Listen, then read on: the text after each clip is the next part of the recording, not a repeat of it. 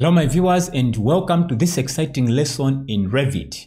In this lesson, I just want to teach you, the fastest method you can use to create or to model your 3D Rebar in Revit.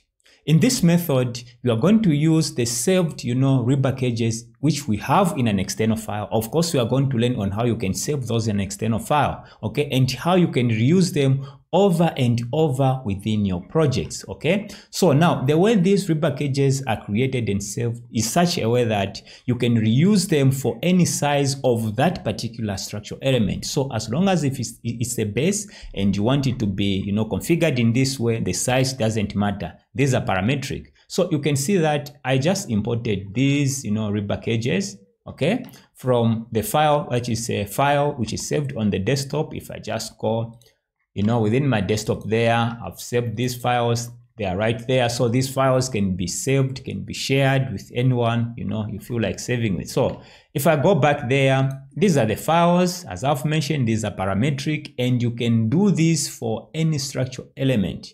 Just make sure that you remember the principle of constraints. If you want to know that principle, make sure that you check the card above where I taught on how you can use, the constraints. In this lesson, I'll show you on how you can save and reuse these 3D Rebar cages. Now, if you like what I'm doing on this channel, please make sure that you subscribe and turn on the bell notification. You motivate me to do more and more if you do that. And for anyone who is interested in learning Revit, make sure that you check the links in the description. I have some good courses there where you are going to learn a lot of things. So check the links there. You might be interested. So without wasting much of your time, let's get started in this tutorial.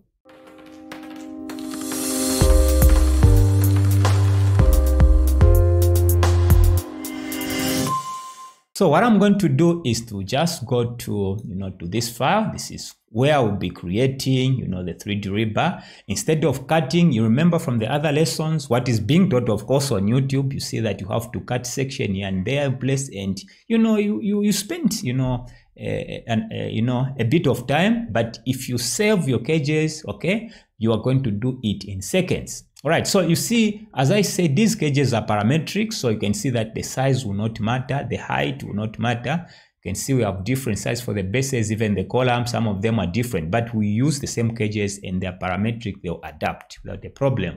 Okay, so this can be done again for any member, like the beams, okay, the slabs and everything. Just make sure that you follow this tutorial. You should be able to create your own cages according to your standard and save them in an external file and reuse them over and over. Okay, if you are to do this in your company, I can assure you your boss will be impressed and you'll be promoted. Okay, so what I'm going to do is to show you how to reuse, these cages first of all. So what I would do, if I just show you what is down here under the groups, we don't have anything here. We don't have the groups there. So now let me import these, cages. Just go to insert right there and go to load as a group. Then make sure that you go to where you've saved those cages. On the desktop, that's where I saved them. I'll just double click and I'll just start with this one, the starter bars. I open it. Okay, and then just click on OK. So I have the starter bars as a group. If I go to groups, then model, you see that it's imported right there. Then I'll do the same and load the other ones. Okay, making sure that you go to the right folder, pick the, the cage that you want to load in, click on OK. As you can see, it has loaded. From there, you can see it load as a group. Just do the same and make sure that you have everything. Click open. Unfortunately, I can't select all of them at once, so I have to do one by one. Then click on the other one, desktop, structural Rebar, and that is the last one, open. As you can see, it's right here, and click on OK and close that one. So if I go there, you see that I have the 4 of them. So this is the first step. Okay, now having imported those Rebar cages, we just want now to reuse them, and this can be reused, in any project over and over. You can see that here, these are of different sizes. The members, the columns, the bases are of different sizes, and you still use the same Rebar cages, okay? If you want to change the configuration, it's easy to have something as a starting point, then it will be easy for you to change. The diameters, the configuration. If you have to add some more rebars, then that will be very, very easy for you. But you'll have, inserted the, the starting point there in terms of the rebar. Okay, so now having done that, it's just a matter of I'll start with the pad foundation and simply, drag it within my project. I'll simply, place it somewhere here. Okay, then click. Okay, then escape there. So I have the base there. Okay, then go to the starter bars. Simply drag it. I'm just holding the left mouse button and clicking there. Okay, then click on modify. You can see I have it there. I have to do this for the others. Select on that one, drag it, and I just want to have it right there. Just place it there.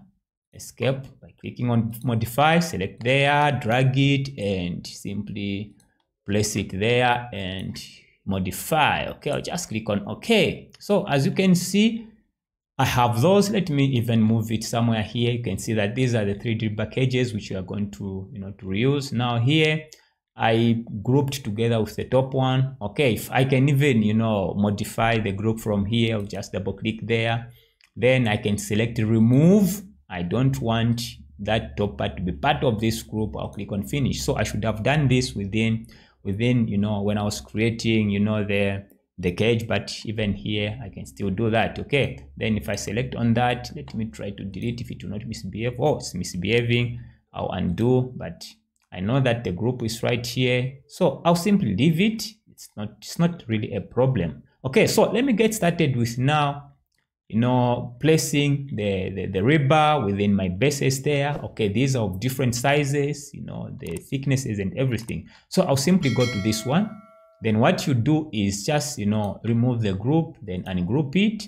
Then once you do that, select on that base, then click on propagate. And it's just a matter of clicking any base, the size doesn't matter. You can see some of them are thicker, some of the sizes are bigger, and it's still going to adapt. As I mentioned, make sure that you check the card above. Okay, that is the lesson we are going to learn, the principle of constraints. Of course, there is more to that, to this than what I showed you there, but if you just capture that principle, you are going to master this technique and you'll be the fastest person in your office in terms of rebar modeling. So once you do that, just click on finish. You can click outside, you see that the rebar is there. Now you agree with me that if you have to start cutting section and everything, this can be done in seconds. Okay, you spend a decent amount of time trying to model this. Okay, right, so what I'll do is to simply now select. I don't need that because I was just using it to create it. The next one are the starter bars. So I'll come to this one once again, select on it and ungroup. Okay, click outside. Then what I'll do is to select, that column underneath, then click on propagate. Then let me try to go to this one. Okay, as you can see, it's not picking the other one. All right, so what I'm going to do, I'll simply continue. I'll pick the top one to place the other one. Okay, ideally I should have grouped everything together. I'll show you later on how to group it. Okay, I just missed, the starter bars when I was grouping. I'll show that one later, but as you can see, I can start with the, those stirrups. Everything is there. This is quite parametric. You just be clicking there. Okay, so if I want, I can just end here and click on finish. Now, let me also do the starter bars. It's grouped under the top one. That's how I created it. So I'll select on it, propagate. Then I can simply go back and, just pick that one, a similar one. You see that I'm going to have the starter bars. As I said, the sizes for the columns are different, but it's still parametric. It will adapt. Okay. So if you start modeling like this, you are really going to enjoy using Revit, okay, and you never go back to AutoCAD. So I don't need this one again. I'll simply select and delete. Okay, let me go to the next one, which is this one right here. So what I'll do again, I'll select on it and ungroup it. Click outside, select that column and propagate. Then I'll simply go to this and I'm just picking this one there. I want to pick that one there.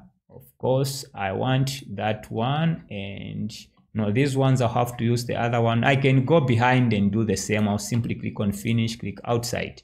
I don't need this one. I've already used it. Just select on it and delete it. Then go to the last one, the top one. Okay. So now, even if the height is different, you find that maybe from one level to the other, the heights could be different. But if you modeled in the correct way, the way I did here, it's still going to adapt, even, in terms of the height, even the sizes, the cross section is going to adapt because this is parametric. So I'll select on it and ungroup it, click outside, select on it, then propagate. You see that if I go to this one, because that is the top one, you see that it's going to fit perfectly within there. Okay, I'll select on it, select on it.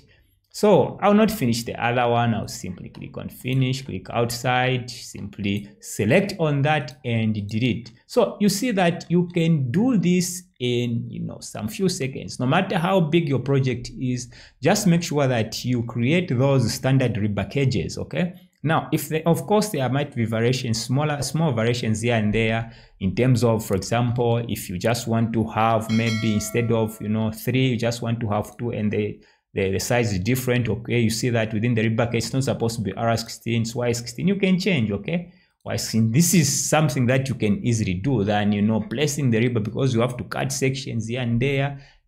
Which you spend a decent amount of time on it. But like this is easy. If I want maybe to change, I don't want 3 again. This is purely Revit.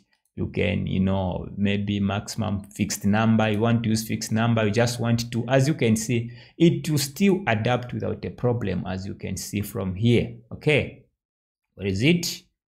Right there, as you can see. We just have 2. So you are going to be extremely fast if you use this method. Now, let me show you on how you can save, these, Rebar cages. I've showed you on how you can reuse them.